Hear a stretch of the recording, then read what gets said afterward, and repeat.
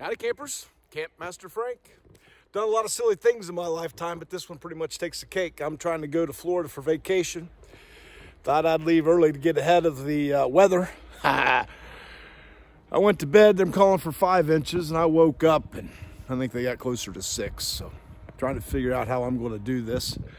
But daggone, is it beautiful, huh?